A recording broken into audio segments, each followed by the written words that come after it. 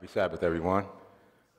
Happy Sabbath. I want to welcome everybody out to Three Angels Fellowship. I want to welcome everybody out that's listening and watching online. Uh, right now is the Sabbath school portion of our service, so we'll jump right into this.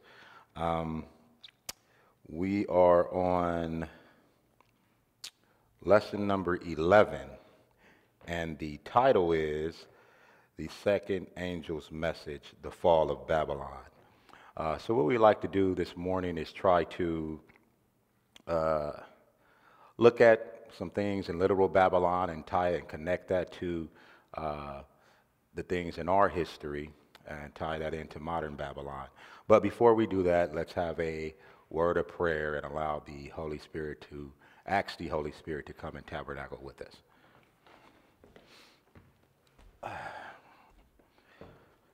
Heavenly Father, thank you first and foremost for giving us another day, keeping us amongst the land of the living. We thank you so much for all you do, Lord. You've been so good to us, so kind. Thank you for getting us through another week. Thank you for just the opportunity to be able to know truth, and so that we may be able to worship you in spirit and in truth. We first and foremost ask that you forgive us for all of our sins and our shortcomings, Lord. Forgive those who've sinned against us. Forgive us who we have sinned against. Please allow us not to have any unconfessed sins on the open books that are in heaven. Lord, so right now as we prepare to open up thy word, pour out thy spirit amongst us and open up our understanding. Give us clarity and plainness in thy word so we may be able to understand these things so that your word can transform our lives, develop our character, and cultivate our faith. In Jesus' mighty name we pray. Amen.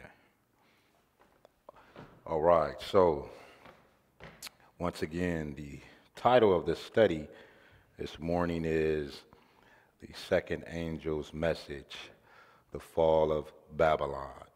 So let's read the memory. Matter of fact, let me read something real quick. Let me read a quotation by Sister White. Just a short, quick, brief statement. Now, we know that as students of prophecy, we understand that the second angel's message in Revelations 4, let's turn there first. Let's go to Revelations 14, verse 8. Revelations 14, verse 8. Let's take a look at that text first. And it's the second angel's message.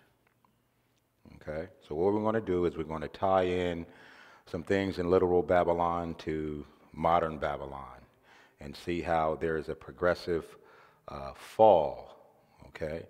So let's take a look at Revelations 14, and we'll look at verse 8, okay? Matter of fact, forgive me, let's jump up to verse 7. 7 and 8. Let's look at verses 7 and 8, okay? I'm reading. It says, saying with a loud voice, fear God and give glory to him, for the hour of his judgment has come, and worship him that made heavens and earth and the sea and the fountains of water. Let me pause here. When we take a look at the first angel says, fear God, give glory to him, for the hour of his judgment has come. We understand that that's the first angel. And what's taking place in that text, it's given us a description of what's going to take place in the other angels. So we know that fear God, that's the first part of it. Giving glory to him is the second angel's message. And the third angel's message, it talks about the judgment. Okay? So let's read verse 8. It says, and there followed another angel saying, Babylon is fallen, that great city, because she has made all nations drink of the wine of the wrath of her fornication.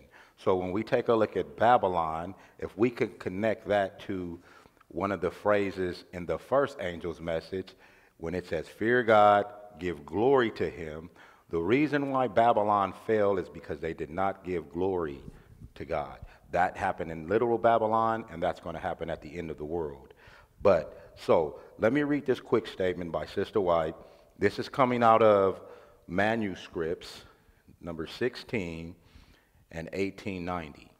And she's going to explain to us real briefly what giving glory to God means, what a definition of giving glory to God. It says, giving glory to God. To give glory to God is to reveal his character in our own, and thus make him known. And in whatever way we may make known the Father or the Son, we glorify God. So when we take a look at giving glory to God, that's the character. That's where an individual was converted. And when you tie that into the sanctuary, if you take a look at fear God, that's the courtyard. When you take a look at giving glory to him, or the character is developing, that's in the holy place. That's the sanctification process. And we obviously know where the judgment takes place, in the most holy place. So let's go back to the study. I just wanted to read that. Let's go back to the study, and let's look at our memory text. Our memory text is going to be found in Jeremiah 51, verse 9. Okay? We'll read. If anybody wants to read that, just raise your hand, and we'll get the mic over to you. Okay? But I'll read it. Okay? It says, Jeremiah 51, verse 9. Yeah, I'm reading. It says, we would have healed Babylon, but she is not healed. Forsake her, and let us go everyone into his own country, for her judgments reached unto heaven, and is lifted up even to the skies. Now, that's literal Babylon. Let's connect this text to modern day Babylon. Let's go to Revelations 18. Let's go to Revelations 18. Okay. A lot of these texts are popular texts, but we need to make sure that we continue to go over and over them again, so they can be fresh in our memory bank. Okay. So we'll read verses 4 to 6. Now remember, literal Babylon said that their sins had reached up into the skies. Okay, Revelations 18, verse 4. Okay, we want to concentrate on verse 5, but we just want to give a little context when we read verse 4. Because verse 4 is, he's telling his people to come out of her. Amen? Okay, so it says, and I heard another voice from heaven saying, come out of her, my people, that ye be not partakers of her sins, and that ye receive not of her plagues. Verse 5 says, for her sins have reached unto heaven. We just seen in Jeremiah 51, verse 9, that Babylon's sins has reached the sky. And it says, I'll start over.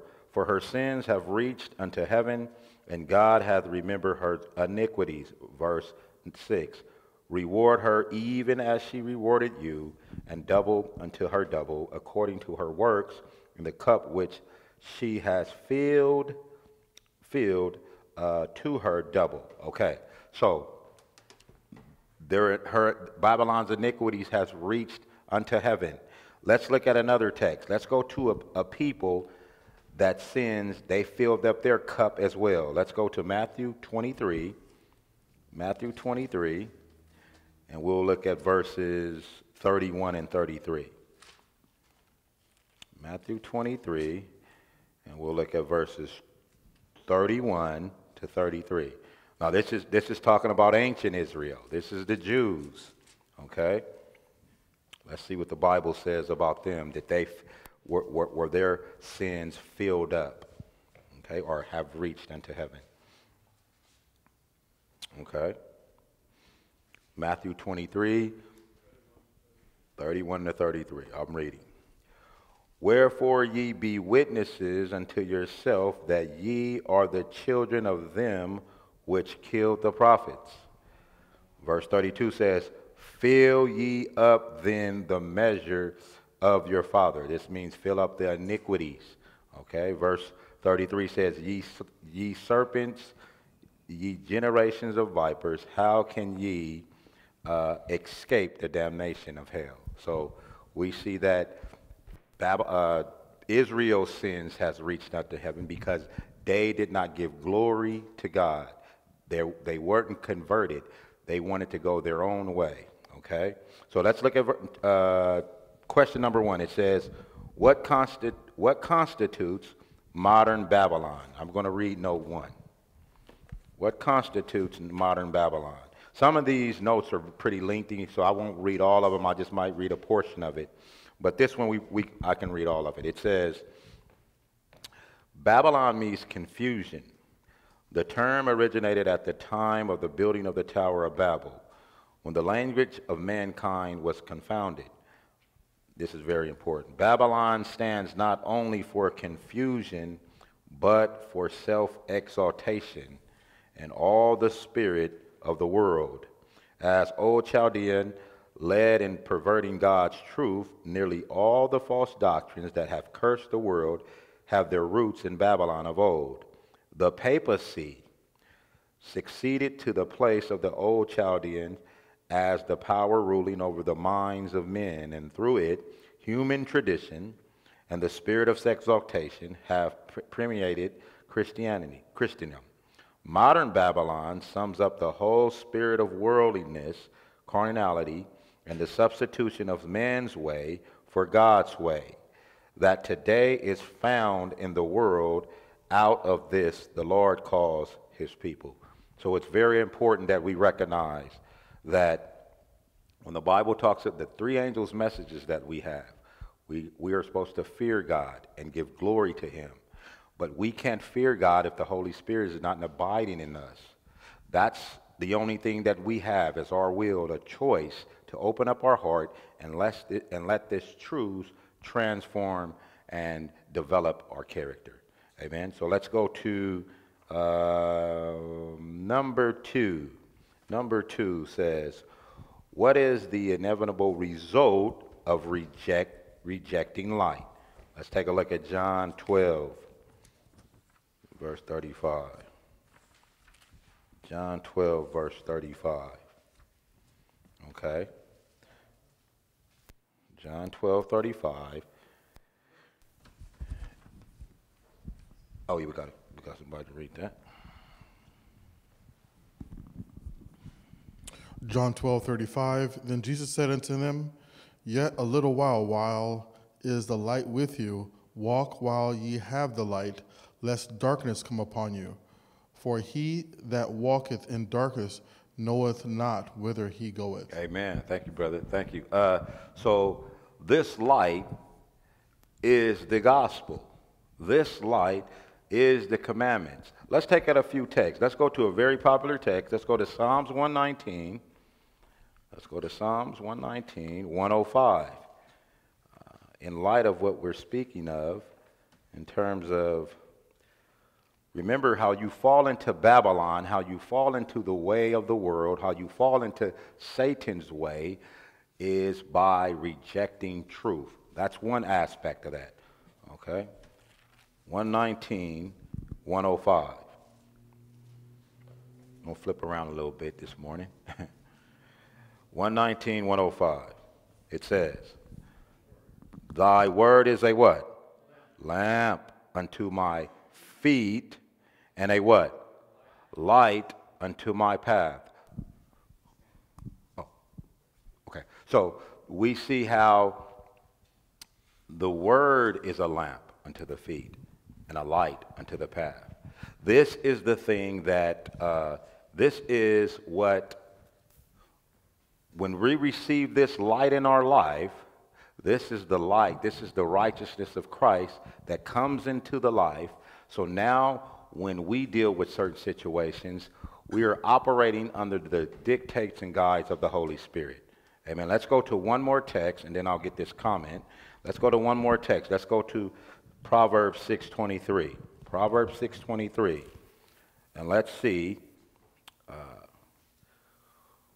what Proverbs 6:23 says. Okay. And then we'll get Brother Cargill's comment. Proverbs 6:23.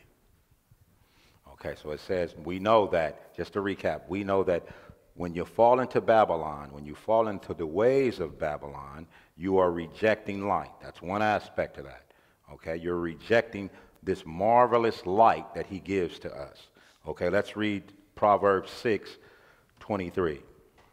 It says, for the commandments is a lamp, and the law is a what? Light, and the reproof of instructions are the ways of life.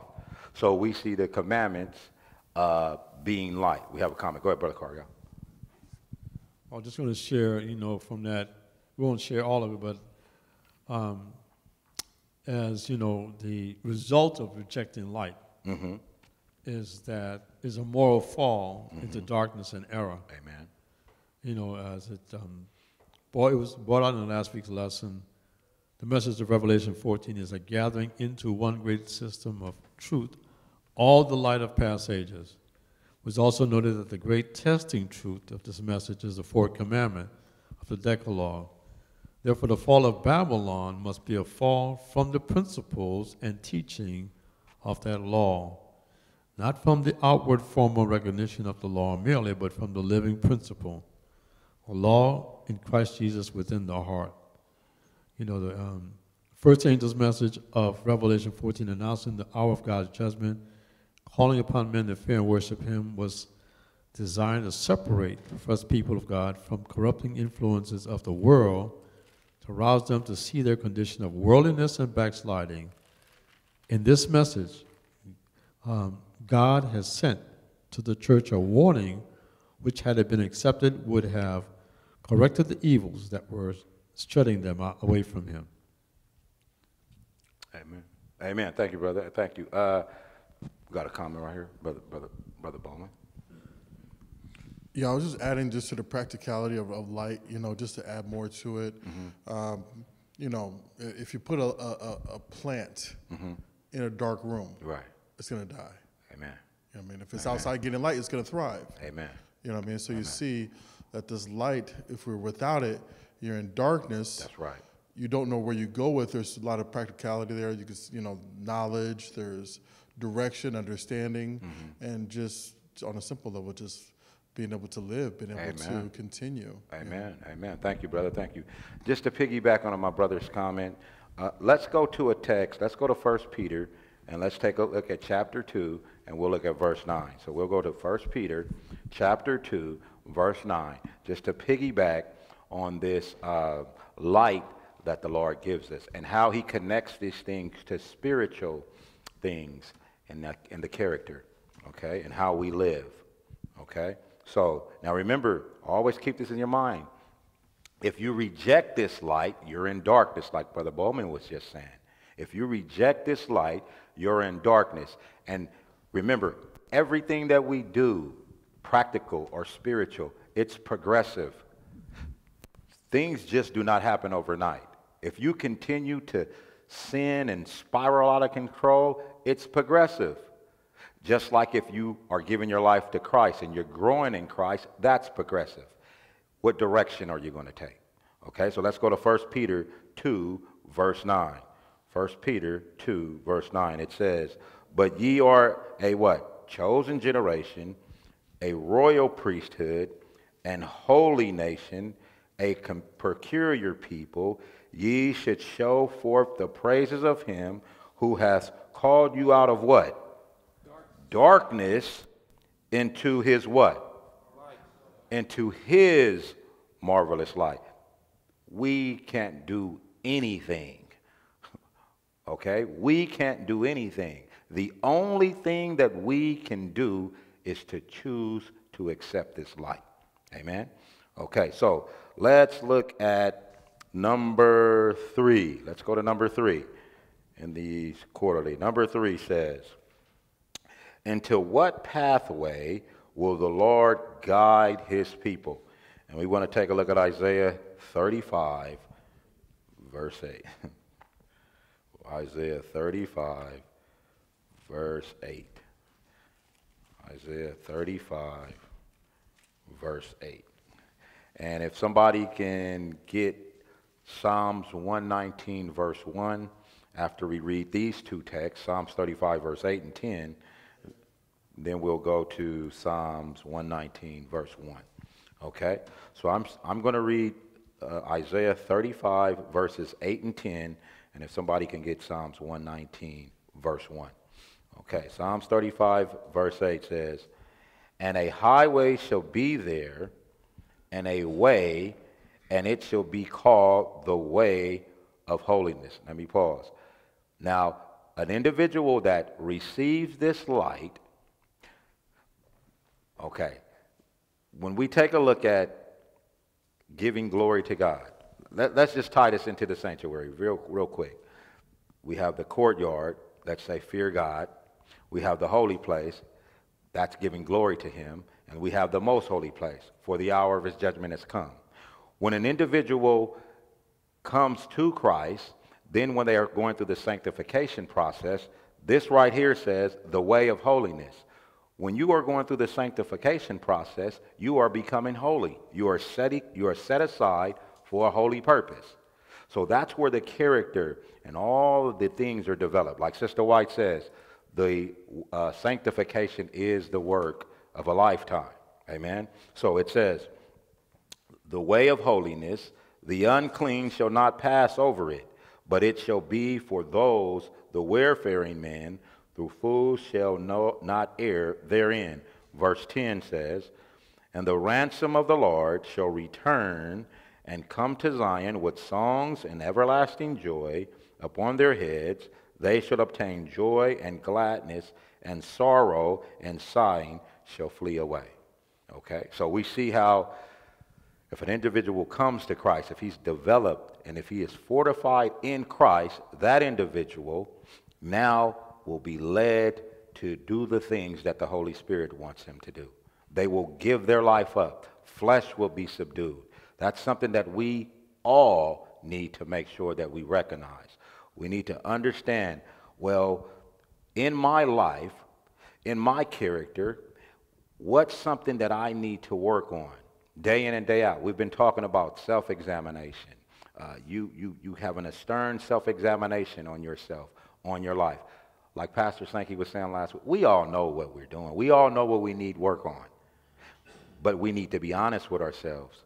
We need to be honest. If we're honest with ourselves, we can be honest with Christ. If we're trying to deceive ourselves and say, "Oh, I'm not this way," or "I'm not that way," you are rejecting that light. And if you are rejecting that light, what you should start recognizing is, well, when I get myself in these situations, why do I always do the things that the Lord does not want me to do? It's because you're trying to do these things in your own strength. We've all been there.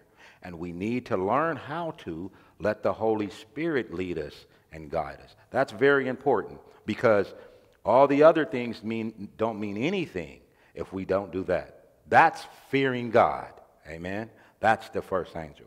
Okay, so let's did somebody Psalms 119 verse 1? Yeah, I'll read it. Go ahead, brother. Psalms 119 verse 1, the Bible says, "Blessed are the undefiled in the way, who walk in the law of the Lord." Amen. That's very important. That's very important. That is his way. That's the way that he wants to lead his people, by keeping his commandments. Now, the Holy Spirit needs to lead us to and give us strength to keep the commandments. We cannot do that on our own. Okay? It's only through the indwelling of the Holy Spirit. So now, go ahead, brother. Go ahead, Terrence. Sorry, I just wanted to mention that the word in that verse, undefiled, actually can represent being perfect. Amen. So when it says, "Blessed are the undefiled in the way," it's basically saying, "Blessed are the perfect." But then the second half of the verse gives the reason why they are perfect. It says, "Who walk in the law of the Lord." Amen. So as you were mentioning, our lifestyle plays a big role in being undefiled. The law is one of the reasons why we are perfect, but we have to continue to walk in the law in order to remain perfect. Amen. Thank you, brother. Thank you. Thank you. Profound. So let's go to number 4. We'll skip the note. You can read the note 3 on your own time.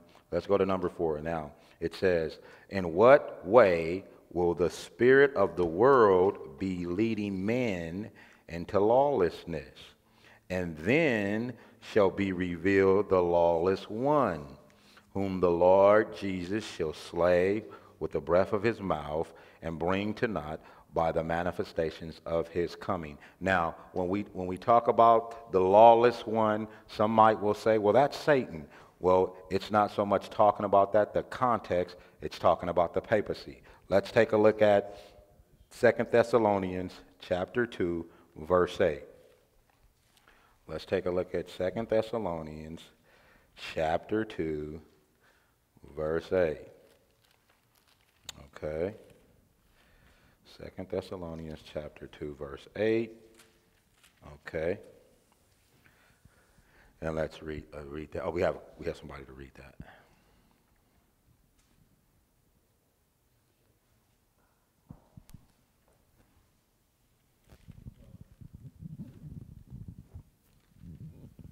Even as you were bringing out, about the importance of the way of God, my comment is, it's in the way of God is, it's all being expressed through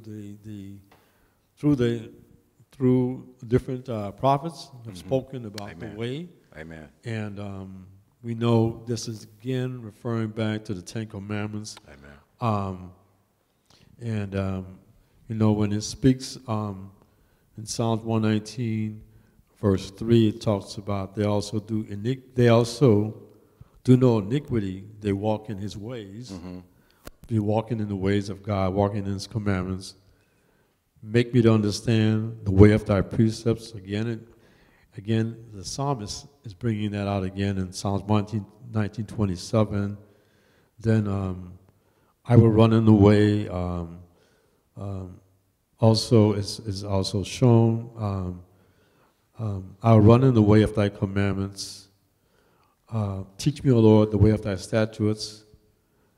Make me to go in the paths of thy commandments. Mm-hmm. All of these are showing us that it is important to understand the way of God and to walk in his ways. And Amen. so I just wanted to make that comment. And the last thing I'll say, Isaiah 28 verse 7 says, but they also have erred through wine, through strong drink, and are out of the way.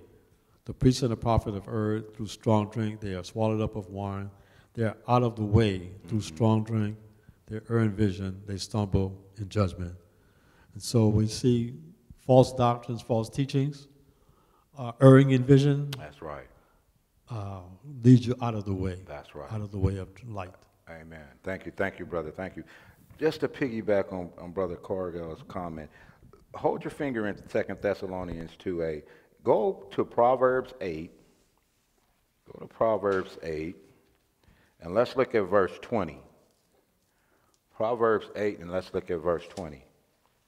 So, like Brother Cargill just mentioned, if we do not choose his way, then we're going to choose our way. It's very simple. It's very cut and dry. If we do not choose his way, we're going to choose our way. And if we choose our way, we're pretty much rejecting light. Okay? But let's look at Proverbs 8:20, and he's going to tell you the way that he leads. Okay? Proverbs 8:20. I'm there. It says, this is Christ speaking. Okay? You could go through you could read through the rest of the chapter, and it's just talking about this is Christ. It says, I lead in the way of what? Righteousness in the midst of the path of judgment. When you see this text, when you see this word judgment, this is not so much talking about the judgment that's taking place in heaven right now. This is the judgment of decision making. Let's take a look at the text. He says, I lead in the way of righteousness in the midst of the path of judgment. So no matter what you're going through, if you follow my lead, I'll lead you in the correct way. No matter what you're going through, I will lead you in the correct way. But if we choose to fall off to the right or fall off to the left, we're going our own way. Amen? Okay, so let's go back over to 2 Thessalonians 2:8. Now, it says here, it says, this is it's 2 Thessalonians 2:8. It says, and then shall that wicked be revealed, whom the Lord shall consume with the spirit of his mouth, and shall destroy with the brightness of his coming. The wicked won't be able to see him. They won't be able to withstand that light. Okay? But if we are children of light, we'll be able to receive that. And we're waiting for him, and we're waiting for that. If you jump up, I'm not going to read the text, but if you jump up to verses 3 and 4, it's talking about the papacy. And if you look at verse 3, the very first part of verse 3, it says, let no man deceive you by any means. Because right now there is a popular doctrine, which is once saved, always saved.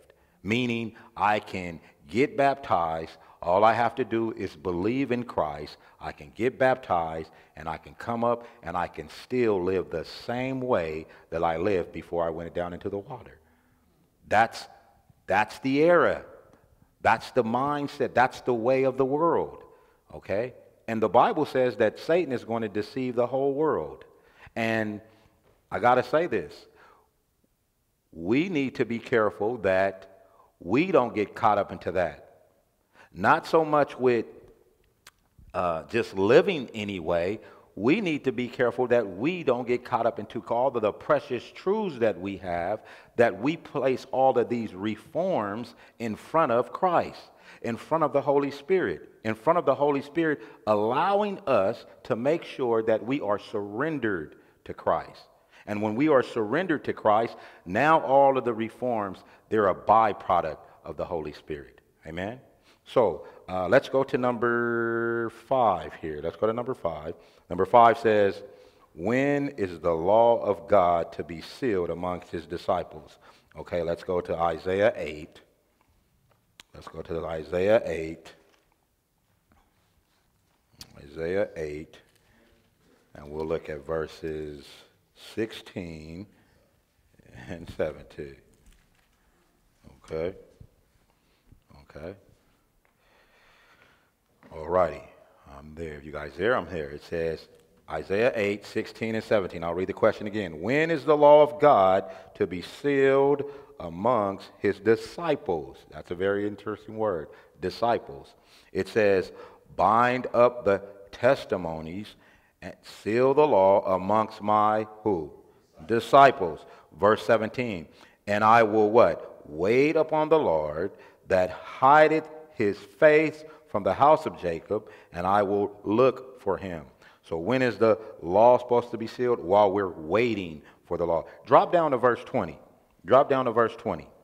Drop down to verse 20. It says, to the law and to the testimony, if they speak not according to this word, it is because they have no light in them. If you reject this light, do you have it? You can't have it. Now jump back up to verse 16. It says, bind up the testimonies and seal the law amongst my disciples. Let's go to another text. Let's go to John 8:31. Let's go to John 8:31. John 8:31. Let's go to John 8:31. Okay? All of these things in the Bible is connected. When we fear God and give glory to him, now when our names come up in the judgment, our sins can be blotted out. Okay? All these things connect. So John 8:31 and 32. We're going to look at John 8:31 and 32. These are very popular texts. Okay? John 8:31 and 32. Now it said in Isaiah, it said, sealed up bind up the testimonies and seal the law amongst my disciples. Verse 31 says, of John 8 says, then said Jesus to those Jews which believed on him. Let me pause. A lot of the Jews didn't believe him. They rejected the light, right? This says the ones that believed on him. Okay? It says, I'll start over. It says, then said the Jews to those Jews which believed on him, if ye continue in my what? Word, then are ye my disciples indeed. Okay? We have to stay in this Bible. We have to stay in the gospel. Verse 32 says, and if we stay in the Bible, if we continue in his word, this is what verse 32 says. And ye shall know the what? Truth, and the truth shall what? Make you free. Okay? What understanding do you have by knowing the truth? Let's go to Job 28:28. Go to Job 28:28. By understanding the truth, Job 28 explained to us what we will do if we understand the truth and stay in his word. Okay? Job 28:28. Okay, Job 28:28. And I'm there and I'm reading, and it says, and unto man he said, behold, the fear of the Lord, that is what? That's wisdom. And to depart from evil is what? This is what you understand when you understand the truth. When we talked about the someone that has the mindset of once saved, always saved, they don't have that. They continue to stay and going their own way because of the false doctrines, because of the belief system of Babylon. Amen? Okay, so let's jump to number 6. Let's jump to number 6. It says, what is the Advent message to accomplish? And we want to go to Isaiah 40:3-4. Isaiah 40:3-4. Okay. Isaiah 3-4. We'll try to maybe finish a lot of this out right here. Okay, Isaiah chapter 40 and verses 3 and 4. And we have a reader here. Isaiah 40, verse 3 and 4. The voice of him that cried in the wilderness, prepare ye the way of the Lord. Make straight in the desert a highway for our God. Every valley shall be exalted, and every mountain and hill shall be made low. And the crooked shall be made straight, and the rough places plain. Amen. Thank you, brother. Thank you. So this is speaking of John the Baptist. Okay, this is speaking of John the Baptist. He made straight the way and was getting people to come to Christ. So when Christ would come, they would receive that light. Okay, they would receive that light. Let's go to another text. Let's go to Isaiah 62, verses 10 and 11. Isaiah 62, verses 10 and 11. This is where all the instructions are. This is where all the answers is in the Bible. Okay? We have a hard, all of us, I'm speaking to me, we have a hard time of letting go and letting the Lord have his way with us. We like to hold on too tight. Amen? But the Holy Spirit would come in and give us power to let go. That's the only way we're going to be able to get to heaven. We're not going to be able to get to heaven any other way. When we come to the crisis, if we continuously stay in our own way, when the crisis comes, sooner or later, we're going to give in. Because that's flesh. Amen? Okay, so let's go to Isaiah 62, verses 10 and 11. Okay, now, it says, Go through the gates. Prepare ye the way of the people. Cast up the highways. Gather out the stones. Lift up a standard for the people. Behold, the Lord has proclaimed it to the ends of the world. Say ye to the daughters of Zion, Behold, thy salvation cometh. Behold, his reward is with me, and his works before him. That's a very jam-packed text. Let's deal with verse 10. Verse 10 says, go through. Then it says, cast up. Remember a couple of weeks ago, we talked about anytime you see a doubling in the Bible like that, it's representing the second angel's message and the fourth angel's message. The second angel's message says, Babylon, it's fallen, it's fallen. Okay? That's what's representing the doubling there. Okay? So it says, go through the gates, prepare ye the way of the people, cast up, or another word for that, build up the highway. We talked about the way of holiness. There's a highway there, okay, that we need to be building up for the people, okay? And so what we want to look at is we want to look at another text, but before we go to this text, we're going to go to Isaiah 57, verse 14. But let's get Brother Cargill's comment. Go ahead, brother. You know, this is, again, as John the Baptist, Isaiah, we see it's going to be those who are giving that message are going to be lifting up that standard. Amen. You know, speaking of casting up the highway. This is the work of Elijah, the third Elijah. That's right. And God is calling us to be those who will lift up the standard, which is going to be proclaiming again these messages for these last days. Amen. And you know, in verse 12 also says in Isaiah 62 rather, verse 12 also says, and they shall call them the holy people, the redeemed of the Lord, and thou shalt be called sought out a city, not forsaken. Amen. And so you see, God is calling his people at the end of time to lift up the standard, to exalt the three angels' message, and to call people out of that fallen system into the marvelous light of the glorious gospel. Amen. Thank you, brother. So this is us. We are the ones. We are giving this message in the spirit of John the Baptist and Elijah.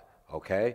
So when it talks about us building up or cast up the highways, that's us. We need to give this final message to the world. But how can we give it? The only way we can give it is if we are surrendered to Christ, if we're in our Bible, if we know how to deal with adversity, being offended, all these different things. If we allow the Holy Spirit to come in and give us peace in those situations, now we can give this final warning message.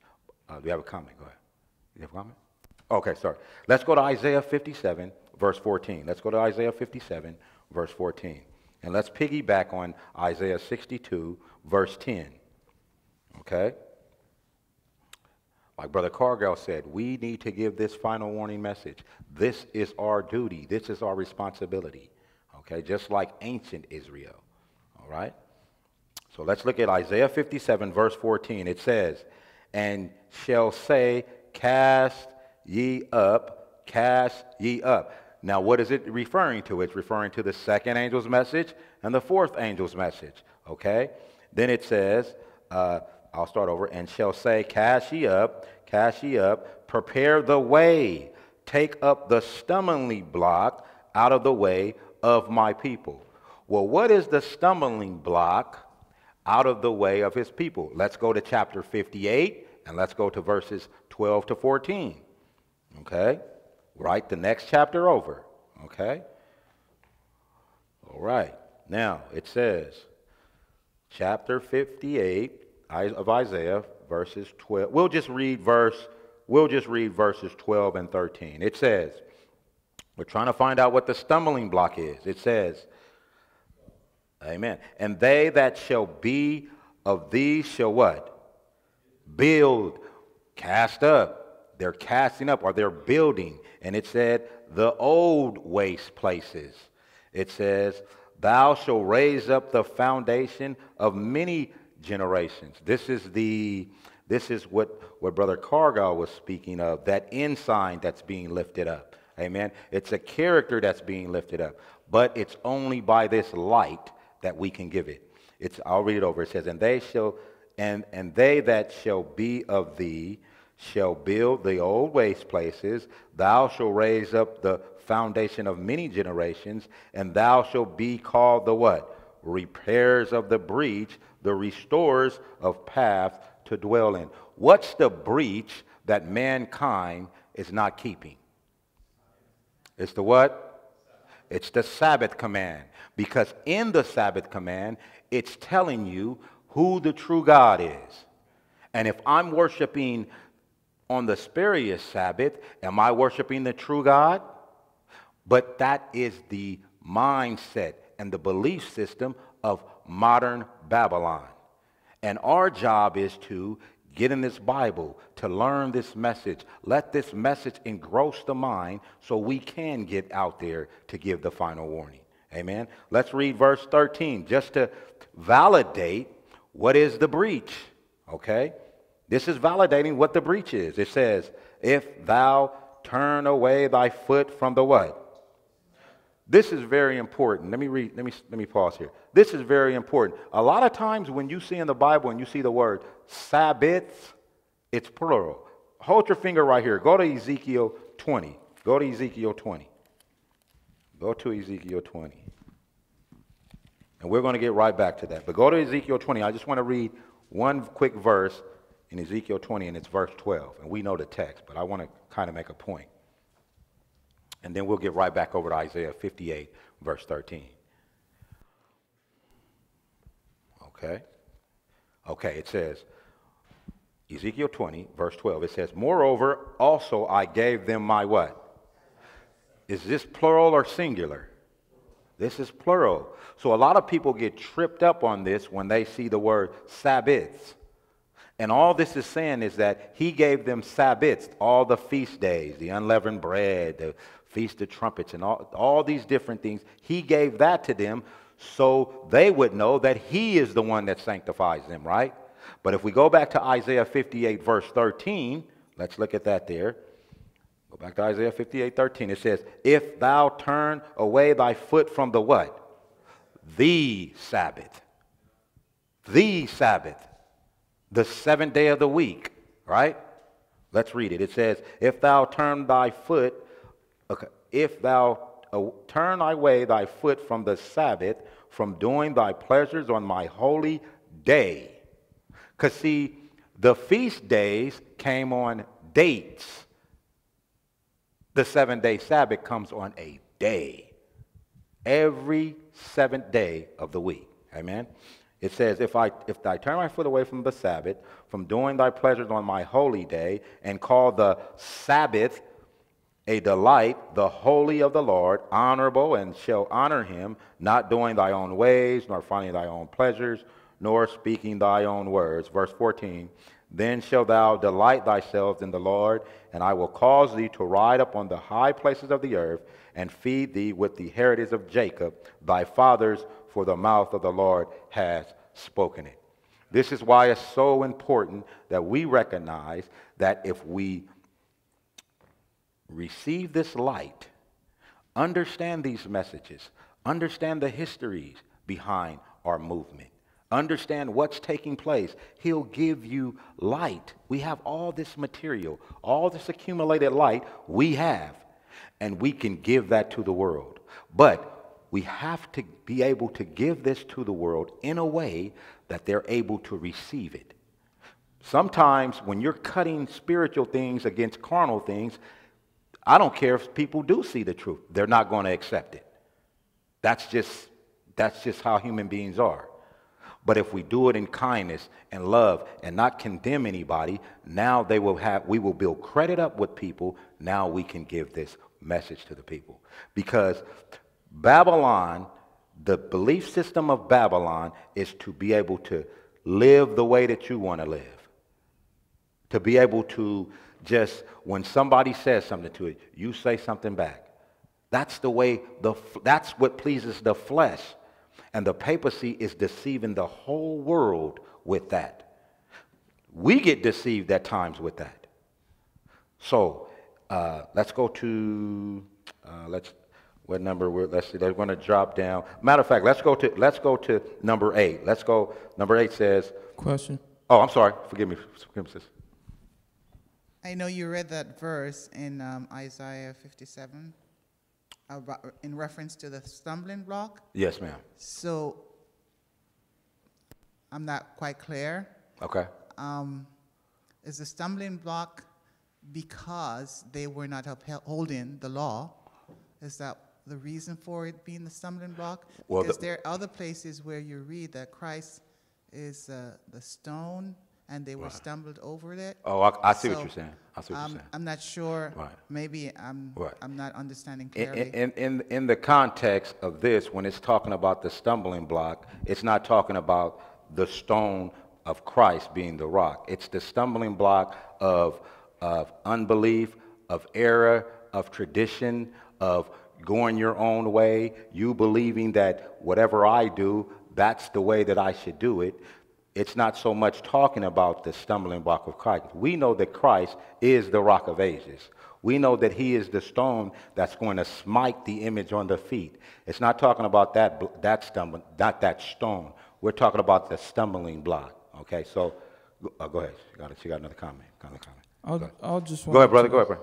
to kind of clarify on that. The stumbling block simply represents sin. That's amen. And we can there go it is. to There it is. Ezekiel chapter 14. Let's go there. Just to touch go. on that and clarify what the stumbling block is. Let's go there.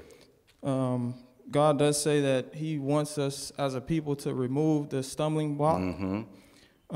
And it go in Ezekiel 14 verse, we can begin in verse 2. Okay. It says, "And the word of the Lord came unto me, saying, Son of man, these men have set up their idols in their heart and put the stumbling Amen. block of their iniquity before Amen. their face. Should I Amen. be inquired of at all by them? And it says, Therefore speak unto them and say unto them, Thus saith the Lord God, every man of the house of Israel that setteth up his idols in his heart, and putteth the stumbling block of his iniquity before his face, and cometh to the prophet, I, the Lord, will answer him that cometh according to the multitude of his idols." Amen. So when Amen. God is mentioning casting away the stumbling block Right. as a people, he's Right. basically telling us our work, since we're called to be the third Elijah. Amen. Amen. Elijah came to remove the false worship. Right. And since we're supposed to be the third Elijah, Right. our work is to remove the idols from Right. not only ourselves, but the world. Amen. And be an example of that. Amen. Thank you. Sister Beverly had a comment. I think he clarified already. Right. But Right. I was just thinking that they were not upholding the law, so therefore they were the stumbling block in the sight of the other people. Okay. So I put see it what that you're way. saying. Good point. Good point. But Also- go ahead. Sorry. Go ahead, brother. Also, Christ was to be sin for us. So that's Right. just another witness Right. that it Amen. basically represents sin. Amen. Since Amen. Christ was called a stumbling block. Okay. Beautiful. Thank you, brother. We have a comment. Sister. I have a question, Go ahead. actually. So, if we follow the commandment of God verbatim, can we become a stumbling block? Well, I believe, let me say this.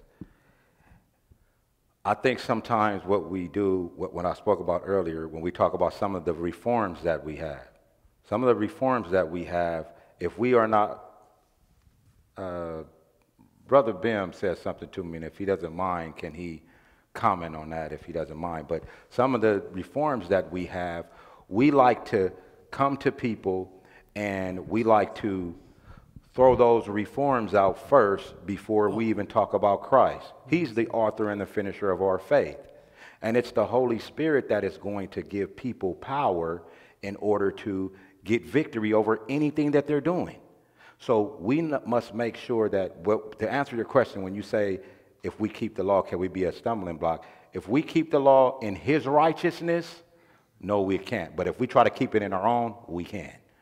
That would be right. Yes. Go ahead. As we speaking about that stumbling block still, as Jeremiah, also in Jeremiah 18, verse 15. Let's go there.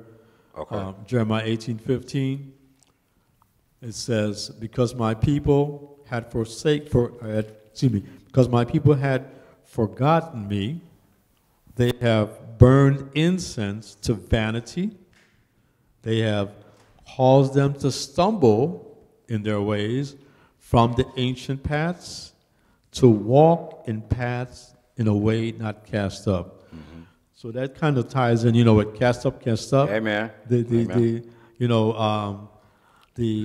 The true paths, calling people back to the true paths, right. The ancient paths of old. Amen. And also Jeremiah 19, verse 4 and 5, again, it kind of enlightened us more to what was their stumbling on. You know, what were they stumbling on? Jeremiah 19, verse 4 and 5 says, but because they have forsaken me and have estranged this place and have burnt incense in it unto other gods, whom neither they nor their fathers have known, nor the kings of Judah, and have filled this place with the blood of innocents. They have built up also the high places of Baal to burn their sons with fire for burnt offerings unto Baal, which I commanded it not, nor spake it, neither came it into my mind. So when they started to do all of these abominations, Right. that's called the people to stumble and fall away from the true paths. Amen. Thank you.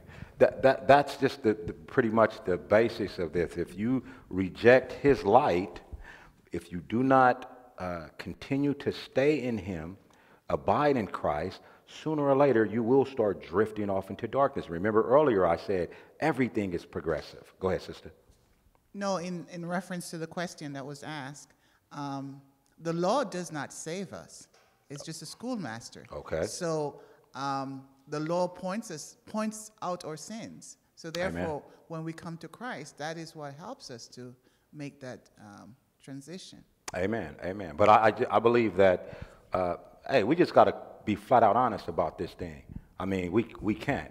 We got to be honest about it. A lot of us, we try to, oh, well, they're not keeping the Sabbath, this and this, that and this, they're going to hell. They might not even know nothing about the Sabbath. We don't know. We need to be kind, Go to Galatians 5. Go to Galatians 5. Go to Galatians 5. Since it was brought up, let's bring it up. Go to Galatians 5. Galatians 5, and we'll look at verse 22. Now, an individual that is operating under the fruits of the Spirit, these are the attributes that they have. This is how they operate. Okay? This is how they operate. I'm reading. It says, but the fruits of the Spirit is what?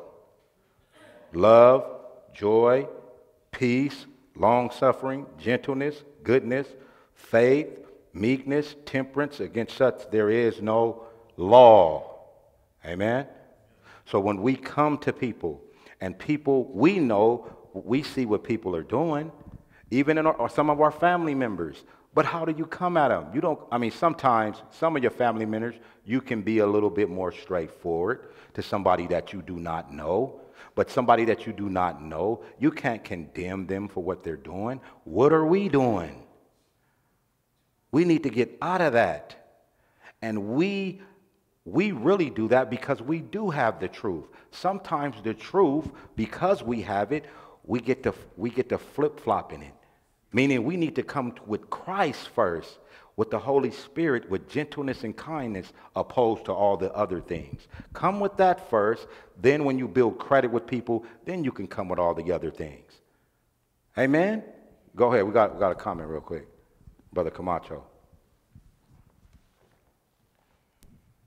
Yeah, I came back a couple weeks ago from Texas visiting family. They're non-Adventists, but two of my nieces, I was surprised, they grew up in the Pentecostal church. They discovered the Sabbath for themselves. Amen. Amen. And so I was surprised, but another one of my cousins was, she kind of went after me and said, you Seventh-day Adventists are not very kind, because the way she was witnessed to. So, and I couldn't argue, and I said, if we have the truth, then we have to have the character of Christ. Amen. And so often we don't. And exactly. And she's more bitter than. Amen. So when I try to explain, it was very hard. So I'm glad that you're bringing this up, because I think that's something we need to focus on. Yes. Thank you, sir. And just in closing, a lot of times we are self-deceived, and we believe like because we have the truths and we do this, we dress a certain way, we eat a certain way, that's going to get us to heaven. It's not. The only thing that's going to get us to heaven is the righteousness of Christ. And if we accept that, if we have that living and abiding in us, now when we go out to somebody else, they'll see love, they'll see gentleness and kindness, and they'll be apt to listen to what we're saying to them. Amen? So with that, we'll have a word of prayer if there's no any closing comments. Thanks for everybody's participation. Heavenly Father, thank you, Lord, for giving us another day. We thank you so much for all you do, Lord. Lord, allow us to make sure that we understand what gets us to heaven, and it's only you, not us. None of the reforms that you have for us. It's only through your life and the righteousness that you displayed on earth. And we can buy into that, and we can be in that, and that can be acted out in our life if we accept your light, if we allow the Holy Spirit to come in and cleanse us and develop our character. That's the only way we get to heaven, and we need to understand that. It's a critical time right now, Lord. A lot of us are self-deceiving ourselves to where we will be lost because of we think we got this thing figured out, and we don't. There's nothing we can do but give our life and surrender to you. Please, Lord, give us power and strength to understand what gets us to heaven and what things that our faith activates your righteousness. So be with us, oh Lord. Strengthen us. Please, Lord, if any of my words or some of my personality, if it offended anybody, please forgive me. Please, Lord. I thank you so much for all you do. In Jesus' name we pray. Amen.